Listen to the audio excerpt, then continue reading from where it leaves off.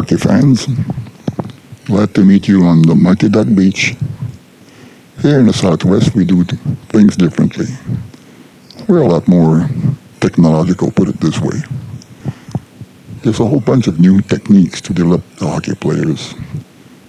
One of them, very exciting, is this talkative puck, which basically records your shots, how strong they are, how repeatable, and so on.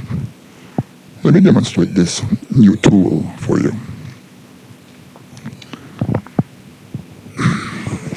First of all, we'll practice the open shot. This will record the strength of your shot. This shot.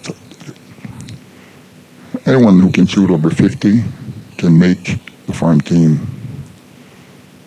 Even me, at 75 years old, I have no problem doing that.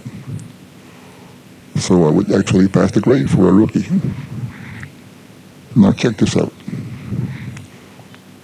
Let's try the slap shot.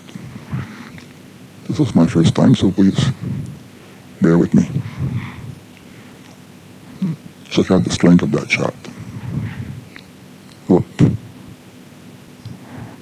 I guess I kept missing for a while. Well, when such a difficulty sets in, it can be very discouraging. But you have to think it through. In my case, it took me a while, and thanks to my lovely wife, who keeps insisting that length is important, I found something out. The damn hockey stick was too short. That's why I couldn't hit the puck. So, all I had to do, get a new stick. Size matters.